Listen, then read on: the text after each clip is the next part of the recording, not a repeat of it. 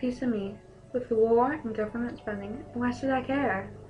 Well, why care when all our money is spent on war and almost none on education, training, and employment? What we need and what we want feel like two very different things. If the government, it feels like, spend nothing on what we need, only what the rich want. The rich are getting richer, leaving the poor to get poorer. Some people seem to do anything for you, just anything for one more day. When did government spending start harming the people?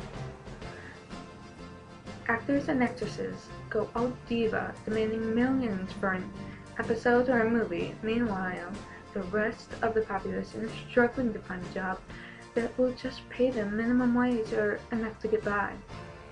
There has been less than 1% poverty assistance.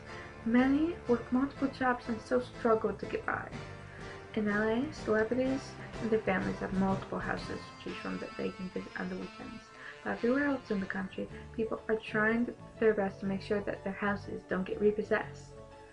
We have superfluous government spending on war, dining out, entertainment, electronics, phone service, cable and satellite, and hobbies.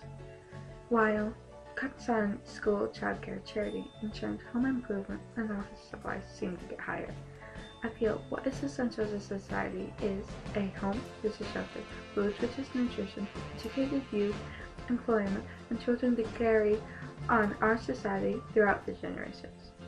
But whatever should we do?